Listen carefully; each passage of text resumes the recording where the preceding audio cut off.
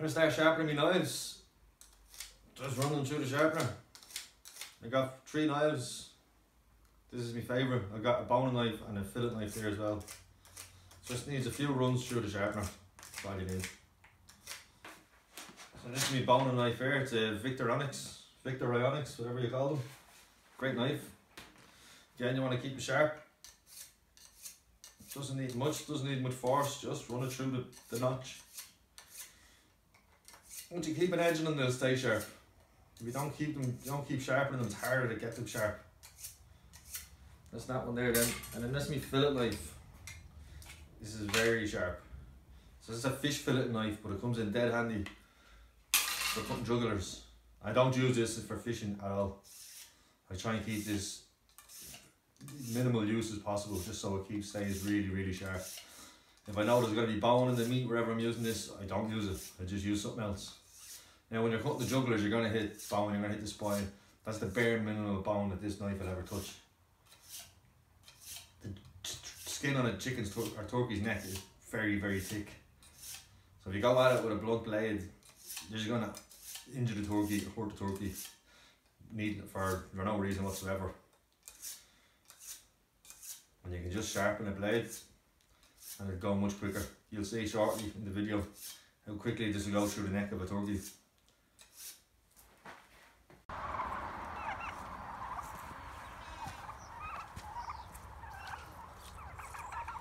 I recommend using gloves when you're grabbing turkeys.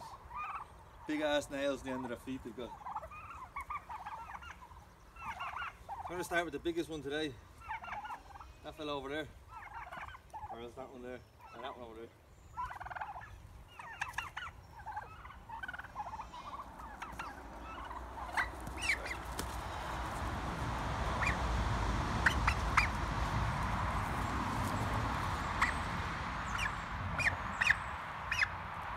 Turkeys are very strong.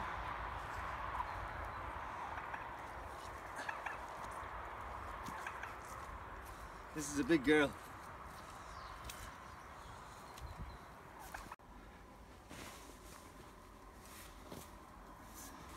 This is a really heavy board.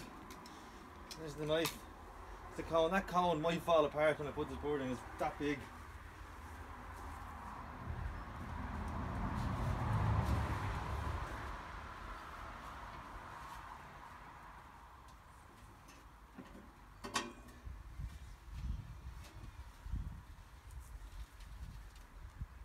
So she'll try and kick out.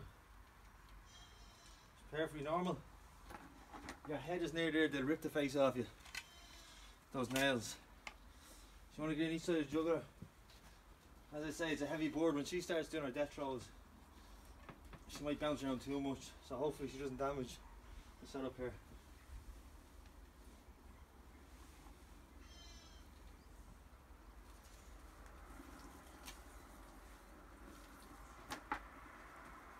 So that's it, coming perfect cut through the jugular.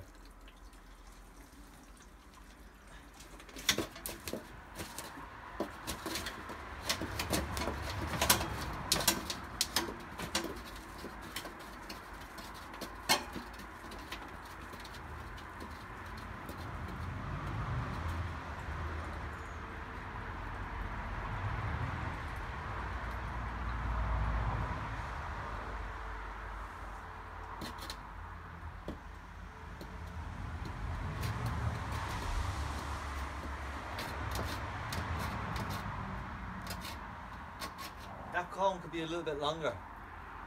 The way she's scraping her hocks off the edge of it. And she's not doing any damage to the drumsticks. She might, if she was a bit different size. That went textbook perfect. You don't all go perfect.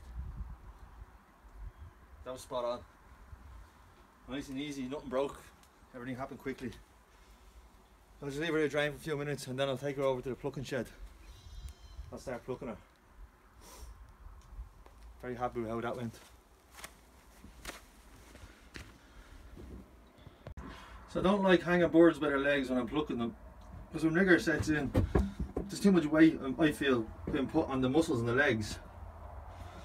So ideally I'd like to hang them by the neck, but that fella is too heavy, or that girl is too heavy to hang by the neck. So I'm actually just going to pluck her on the ground as she lies sitting there. When you start to pluck these birds, you want to go with the tail feathers first, then the wing feathers, preferably back and breast then. It's up to yourselves after that. But I won't get this on camera. I'll get it before and after, because I'll be plucking this for about 45 minutes, so there's no point in getting all that on camera. So I'm halfway, well, most of the way through plucking this bird. All that's left is the messy bits around here. You don't need to do the tips of the wings because you cut that joint there, so it's okay. You see these little bits, you can get in there and get these out with the tweezers. You can get them with your fingers as well, just give them a good pull. I'd recommend you get all these little bits out before you dunk it in the bath for an oil wash, because when they get wet they're very hard to grip onto with anything, so you want to get them when they're still dry. These are pin feathers.